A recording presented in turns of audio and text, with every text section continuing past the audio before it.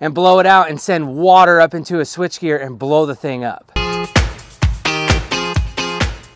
All right, so we have our underground cable locator here, and what we're trying to do is figure out where this empty conduit goes. We need to make sure that we're using a metal fish tape when we do this, so that when we clamp on the transmitter, the tone actually goes through the fish tape. Now, what's really important here is there could be other electrical equipment around you if you're doing this. And you want to make sure that you don't send a metal fish tape up into a transformer or a switchgear or a panel somewhere. Now, if you don't have any live electrical around you, an easy way to do this is to just get a vacuum and blow in the conduit.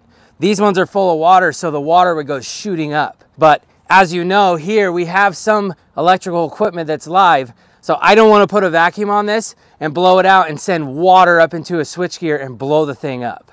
So I shove the fish tape in about 5 feet, maybe a little bit more, because here we don't have anything around us. I know that we're safe. So we shove it into the conduit, and then we take our transmitter and we clamp it onto the metal fish tape. You can then take your receiver, turn it on, and you follow it out. It's right in this area. I got it up nice and loud, and then I'm just gonna follow it out as I walk. You can see over here, it's dead, it's not over here, but then as we come closer, it's right there. So we just keep walking out, following.